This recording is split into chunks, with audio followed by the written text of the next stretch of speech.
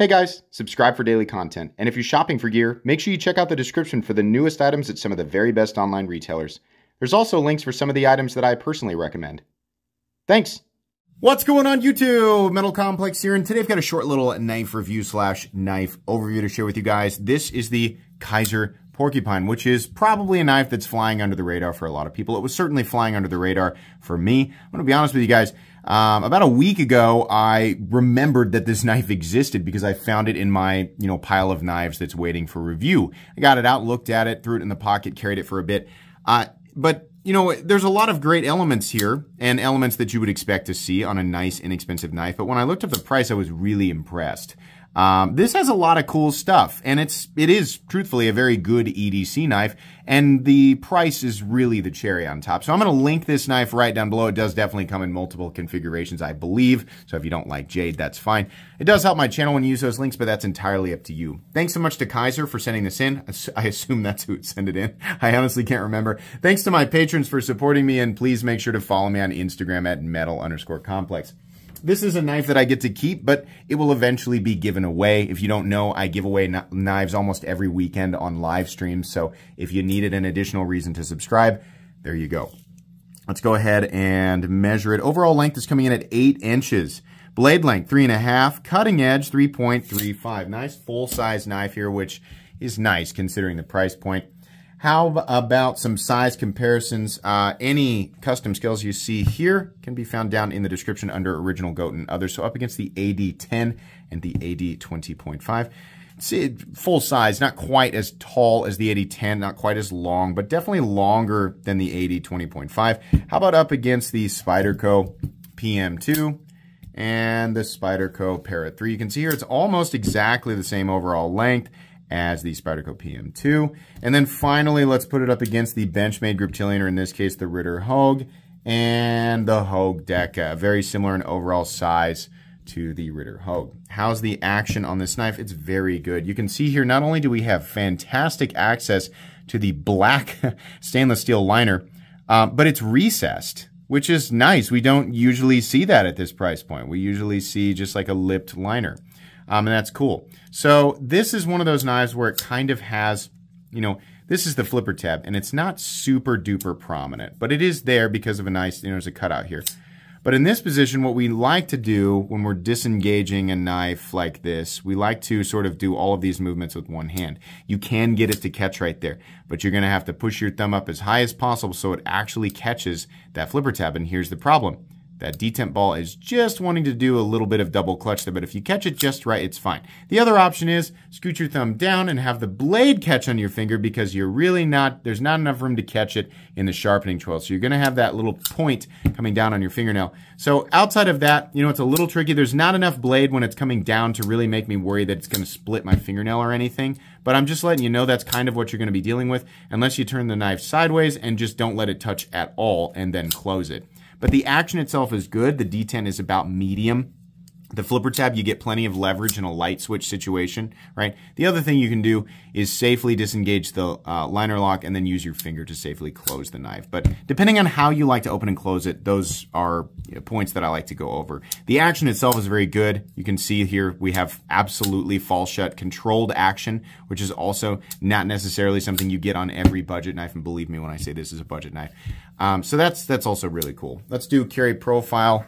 Thickness up against the Spyderco Para 3. It's actually not quite as thick. It's very close, but not quite. And that's probably because the liners are recessed and not added to the thickness of the G10 scales here. So length and height up against the PM2 and Para 3. This guy's going to be longer in the pocket than the Para 3, but a little bit shorter than the PM2.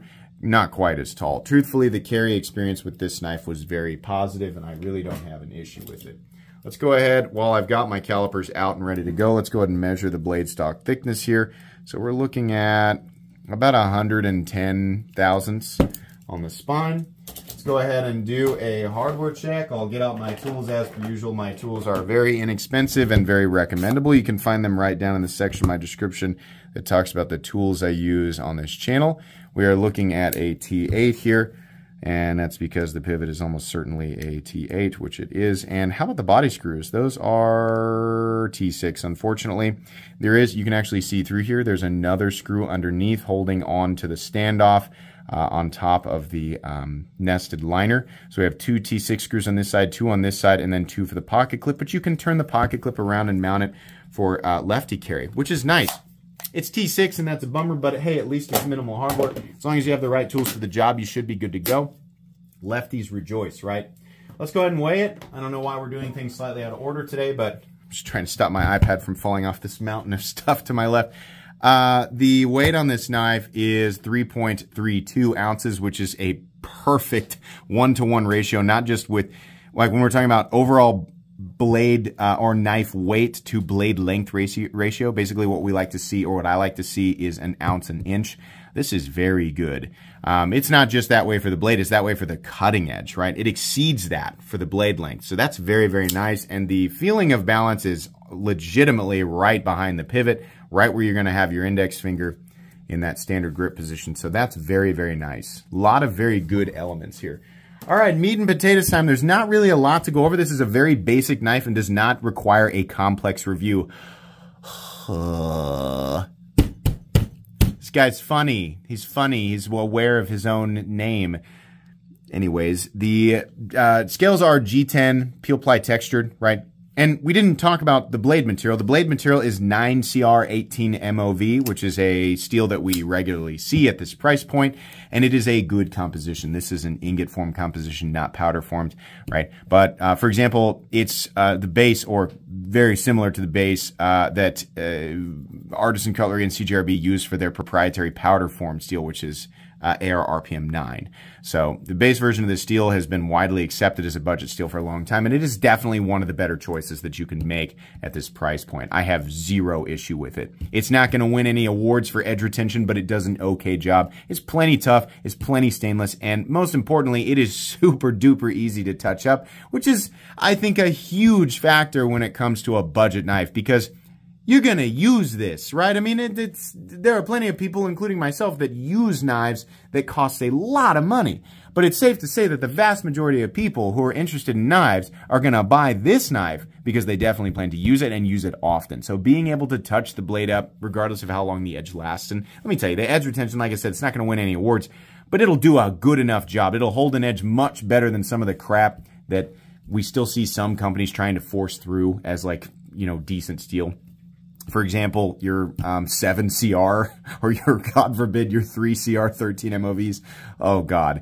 There's a lot of other steels in there, right? But 9CR 18 MOV is definitely one of the better choices you can make at this price point, so I don't have a problem with that. Ergonomically, this knife is very, very comfortable. It's very roomy, and there's a nice choke-up position right here, left or right-handed. The pocket clip, it's not my favorite style, but it's not the most defensive in the world because the bill is flat and not like some of these come up way too high, and truthfully, this is partially in the style that I don't like. It's just not quite as high as something like, you know, look at Civivi's clip. Yikes, guys, yikes. That doesn't sound like much, but this is much more grabby. This, not so much. It comes down a little bit. I would have preferred that they just cut it off right here. That way we end on a ramp, right? But they didn't, and that's not really that big of a deal. It's not a super long clip, and it's pretty shallow, so not much in the way of a hot spot. The flipper tab, because of how they designed this, is actually not super prominent in the open position, and that means you've got a little bit more ergonomic freedom versus knives that have a really pointy flipper tab right here, and they kind of lock you into a forward position or a, you know, kind of a choked back position. Not here. You can kind of move around. There's a lot of ergonomic openness here, and that's nice. The jimping also complements the index finger position very nicely. Really not a whole lot going on with the blade shape. It's got kind of a hornet body. I'm sorry, not a lot going on with the handle shape. It's got kind of a hornet body here, but it's good and ergonomic, and it's just, I mean, there's a lot of designs that have a similar body shape. The blade is a pretty classic Wharncliffe blade, right? I'm going to call it that. Some people say that I'm not classifying it correctly. I gotta, listen, I'm going to save you the whole paragraph you're about to type. I don't care. I'm going to call this Wharncliffe, and then I'm going to move on with my life because I just can't...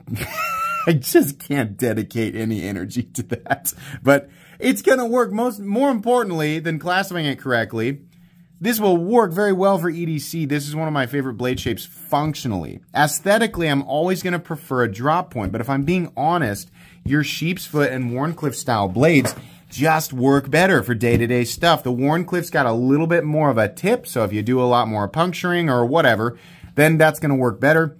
This doesn't have any belly, right? So slicing is not going to be, you know, this thing's forte, but it will still slice just fine. And your draw cuts or your shaping cuts will be very easy to do. In fact, the spine is pretty accommodating for this specific finger position. I like to get right up here behind the edge, and it still works just fine. There's a good safe spot for your middle finger to be right here. This is kind of like how I like to do my, you know, my draw cuts, which I find myself doing almost more than anything else, right? But it'll work. There's a heavy flat that runs out about 80% the length of the blade. I'm not going to tell you that that tip is super durable, because it's not, right? So as long as you're not like chiseling on concrete or whatever with your knife, then you should be okay.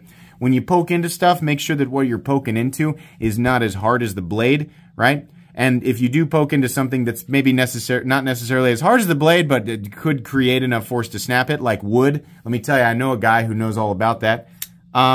Don't stab this into wood and jerk around with it. That's what I would say, right? Do knife things with your knife and not other tool things. You should be good to go. It says Kizer on one side, and it says Porcupine on the other, which I don't like the idea of putting the name of the knife on the knife. To me, that's a lot like putting the word Camaro on the windshield of your Camaro.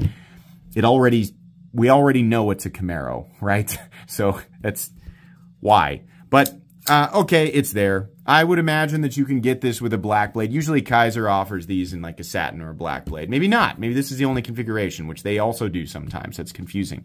But either way, if this is the only configuration, I think it's a decent looking knife. They're not doing any wackadoo lines or anything like that. So yeah, I think we're good to go.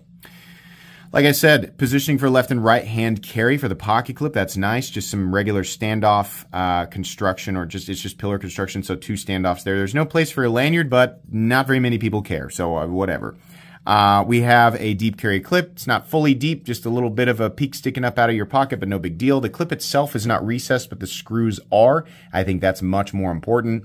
There are 2 screws in the clip, which means it's not going to wiggle, so that's okay, and you're not really going to have to fight it much to get it in and out of your pants.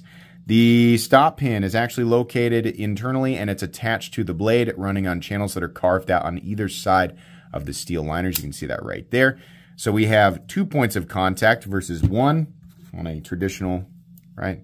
It's just like this. On the bug out, it's just 1 point of contact. With there being a lug on each side, you have 2 points of contact, which should help with centering and action, as well as lockup solidity, right?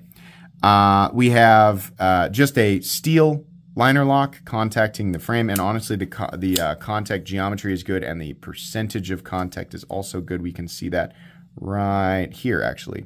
That little black mark, there's plenty of contact, not a steep slope or anything like that. So no blade play up, down, left, or right, no movement whatsoever, no lock stick, no pivot lash. Extremely smooth in here, very nice, and a nice medium but clicky detent with perfect centering. So that's good. Oh, and no detent lash either. It's a $42 knife. Yeah, there's a lot of stuff out there like this, right? But I think what I like about this one is the fact that, number one, it's 42 bucks and has all the appropriate materials.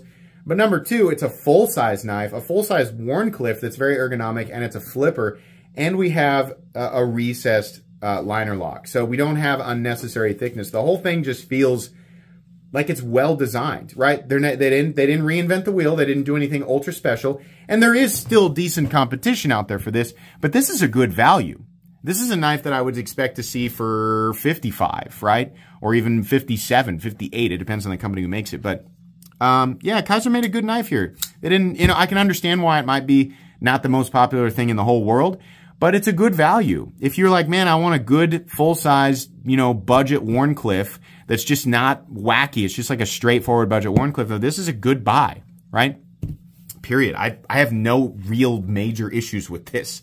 I just think it's a good purchase. So I'm going to put this on my recommended knives playlist, and it's also going to go on my cheap knives I like playlist. I mean, at $42, it's just hard to argue with.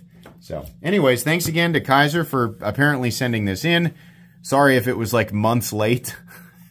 This should still be available. Please make sure to follow me on Instagram at metal_complex. If you enjoyed this video, leave a like. If you'd like to check out my other content, I do, of course, have lots of videos of knives that are either expensive or inexpensive that I do or don't like, so check those out. If you enjoy all my content, go ahead and click on that Metal Complex logo right there and subscribe because there's definitely more coming. Thanks again for watching, everybody, and have a great day.